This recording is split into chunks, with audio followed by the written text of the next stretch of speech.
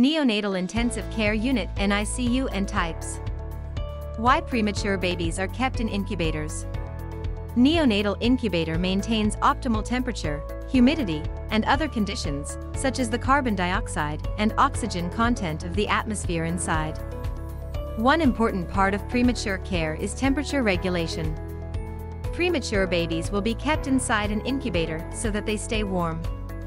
The incubator temperature should be maintained, and the infant should be nursed in the neutral thermal environment and have core body temperature between 36.5 degrees Celsius to 37.2 degrees Celsius. Infants lose heat through conduction, convection, radiation, and evaporation. Closed-box incubators have a fresh air filtration system that minimizes the risk of infection and prevents the loss of moisture from the air. Open-box incubators are known as Armstrong incubators, and for more developed babies who can breathe on their own but still need help maintaining their body temperature.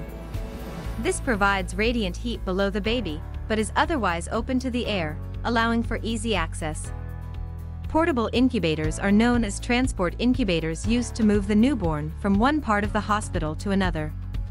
Servo control incubators are automatically programmed to adjust temperatures and humidity levels based on skin sensors attached to the baby. If you find our pinpointed presentation useful, please like our video. More precise medical subjects will be uploaded in the coming days. To get the notification, consider subscribing our channel. Visit our YouTube channel for more clear-cut medical subjects. Thanks for watching.